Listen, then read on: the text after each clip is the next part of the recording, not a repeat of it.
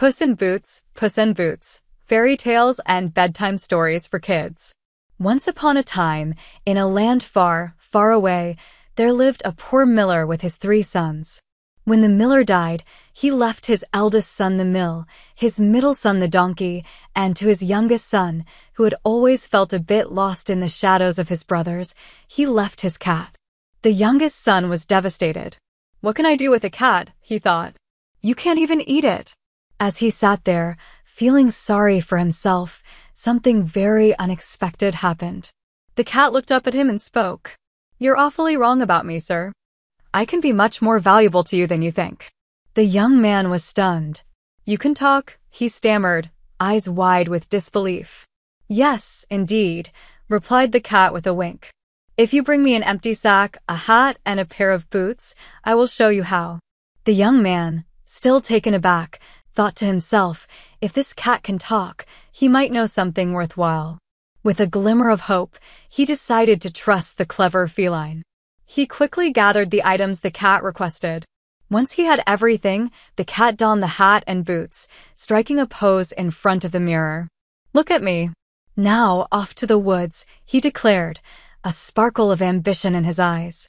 In the woods, the cat placed the sack on the ground and arranged some fresh lettuce and a carrot inside.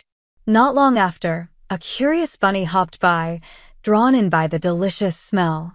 With a swift motion, the cat caught the rabbit in the sack and tied it shut. Instead of taking the bunny back to his owner, he decided to take it straight to the castle.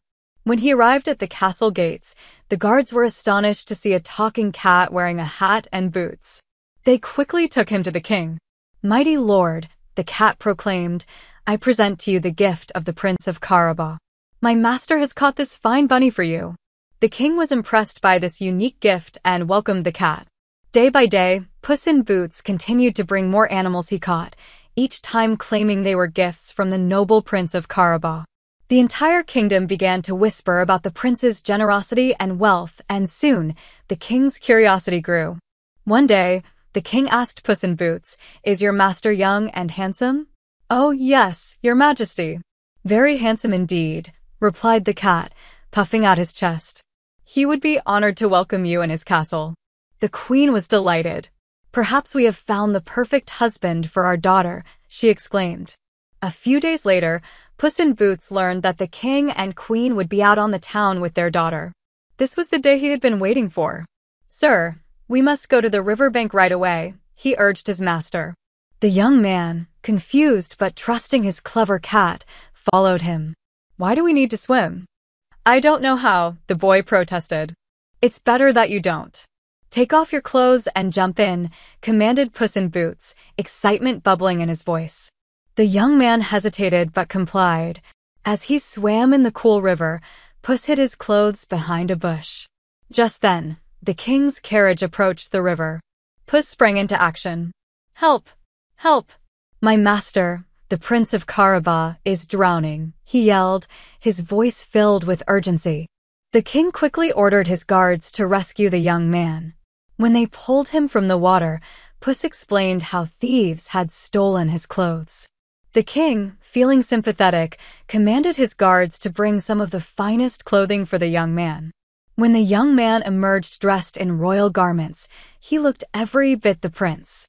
As he walked towards the king's carriage, the princess and queen gazed at him in awe. The young man bowed before the king. "I can't thank you enough. My master, the Prince of Carabas, would be honored to host you in his castle." Puss in Boots raced back, exhilarated. The princess was enchanted by the handsome prince, and the king's carriage rolled onward. As they passed through the land, Puss warned the farmers along the way. "When the king asks, you will say this land belongs to the Prince of Carabas." The farmers nodded, terrified of what would happen if they didn't comply. Puss arrived at the giant's castle, knocking on the door. The giant opened it, shocked to see a cat in boots and a hat. "Who are you?" he boomed. "Good day, your highness." "I am the king's loyal servant," Puss replied smoothly. "The king has told me much about your amazing magical abilities." "Magic? Huh. What can I do?" The giant laughed, puffing out his chest. "Can you transform into a huge lion?" Puss asked innocently. "Of course. The giant boomed, transforming before Puss's eyes. Puss feigned terror and jumped back. Okay, that's enough, he squeaked. The giant transformed back, looking pleased. But can you become a tiny mouse? Puss pushed on. The giant laughed heartily. That's easy. As the giant turned into a mouse, Puss pounced. With a swift snap, he caught the mouse in his paws, ending the giant's reign. Just as the king's carriage arrived at the castle, Puss rushed to greet them. Your Highness, the Prince of Carabas Castle is at your service. Please, come in. The king, queen, and princess marveled at the castle as they walked through its grand halls. The queen turned to the young man. My dear prince, are you married? No, your highness, he replied. If you would allow me, I would love to wed your beautiful daughter and make her very happy. A grand feast was prepared at the castle, and soon after, the prince and the princess were engaged. Do you see, sir? I told you how valuable I could be. Puss in Boots exclaimed, his eyes gleaming with pride. From that day forward, Puss remained the prince's loyal servant, and together they lived a life full of riches, joy, and countless adventures.